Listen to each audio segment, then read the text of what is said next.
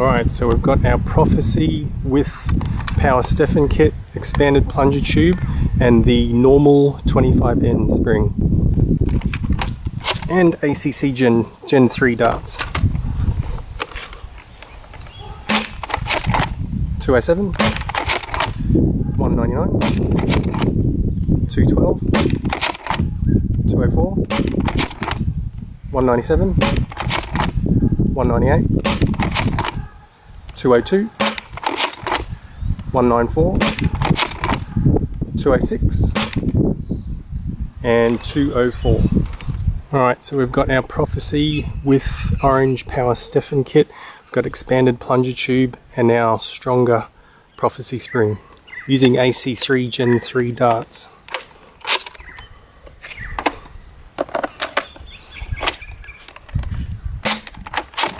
.220, 226, 233, 247, 225, 236, 231, 245, 217, and 242.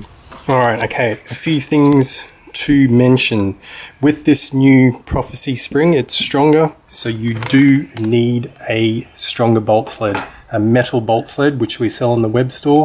The Prophecy plastic one will not be strong enough. Even though it's very good, you will need a metal bolt sled for this new stronger spring. Another thing to mention, when installing the spring, it's longer than the original spring and is obviously stronger as well, so it does take a little bit of effort to get it nested in the blaster. So just take your time and you'll get it in. One few things to note: make sure these clips are locked in the up position when it is installed. Also, make sure your buttstock is fixed on the top as well. You don't want it just fixed on the bottom, because you're going to get a torquing force like that when the spring is trying to push the stock backwards. So you must have the buttstock very secure to retain the spring. Okay, if we have a look at both 25N spring, that's a well-rested 25N spring. It's got a lot of work under it, and this is also a well-rested stronger spring that we've got here. As you can see, even in the rested state, after quite a few shots, it is still longer than the 25N spring. Also the gauge, the coil gauge, the wire gauge is a little bit thicker than the 25N, so hence giving it more power. If you compare it to a brand new stronger Prophecy spring, so these are both the two new stronger Prophecy springs, you can see that the brand new one, which you will receive, is a little bit longer than the rested one.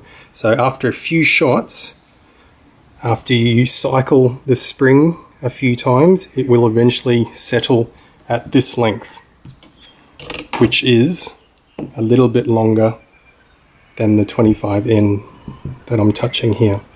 So just so that you're aware of all that. Obviously priming weight is obviously stronger. It's not an insane amount of strength needed.